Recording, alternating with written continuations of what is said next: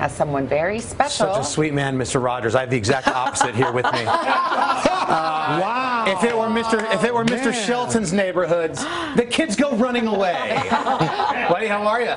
I've missed you so much. Oh, God, man. I got Blake in here because our story today in the Orange Room has a lot to do with alcohol. So, Blake, this is Rory McIlroy. What the hell's so funny about that? He's a huge golfer. He just won the Arnold Palmer down in the Bay Hill this weekend. That victory came with some challenges. McIlroy, the latest golfer, to complain about fans who get a little too rowdy out on the golf course. Here's what Rory said. I think it's gotten a little too much, to be honest. I think that they need to limit alcohol sales on the course, or they need to do something, because every week it seems like guys are complaining about it more and more. Social media lit up about this, but now you're a big NASCAR guy, and that's a good time down there. Do they limit alcohol sales? Do you know? No. In fact, what is his?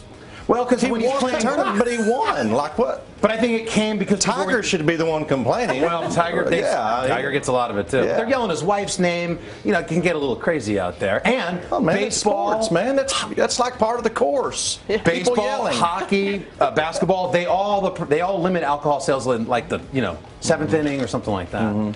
Anyway, here's Brian. He says, absolutely agree with him. Fans are already belligerent enough. They don't need any help. And Blake, this guy, Anthony, agrees with you. Every other sport has to deal with rowdy fans. That's what Blake has to say.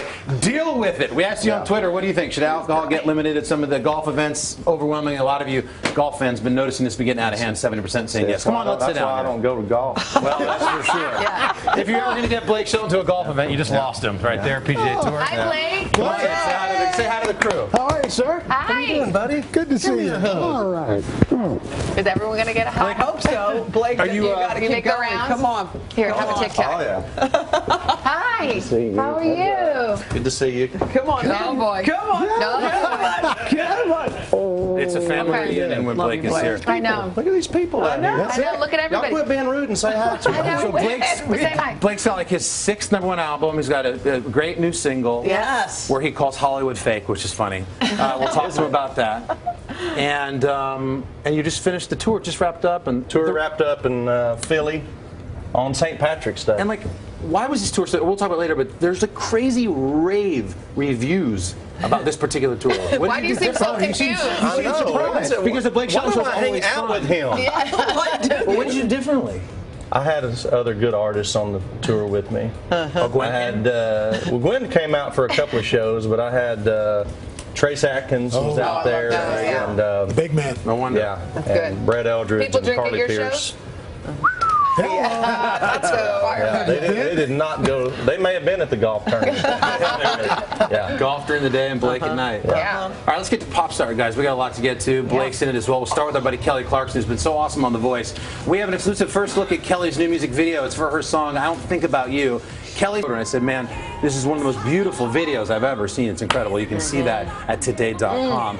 And for more of Kelly Clarkson, you can watch The Voice tonight. Yes. By the way, y'all are killing it on The Voice. Crushing it. Yes. Crushing There's no other music show on. It's done. It's finished. You think so? Yes. Yeah, you've buried him. Done.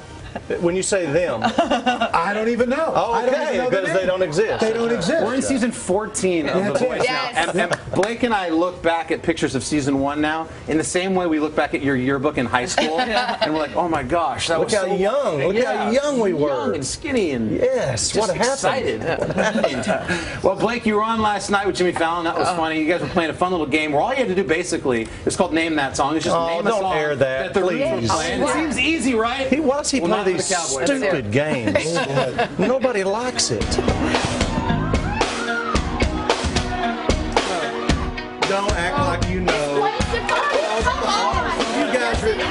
I'm trying to get set up around here. All I know is that Blake is in a lot of trouble right now. I had no idea. I'm sorry, that's like one of her most famous songs, Blake. All right, we got to go. I should have known when I saw the two. Blake's going to perform in our next half hour, buddy. Don't move. We're back We'll get after to that. local news. That's her newer stuff, though, in your defense. Yeah. That's how we all learned how to spell. Day of spring. Happy spring, everybody. There's a snowstorm coming. Yeah. We have so much to look forward to this half hour, don't we? It's Star Palooza, we've got Blake Shelton. He's coming up and can't wait because he's going to perform his newest song live for us. Why is Blake so hilarious and he's charming? hot. Because he just Yes. is. Whoa, Yes. No, don't let it go to your head. doesn't hear that often. Also ahead, another one of our absolute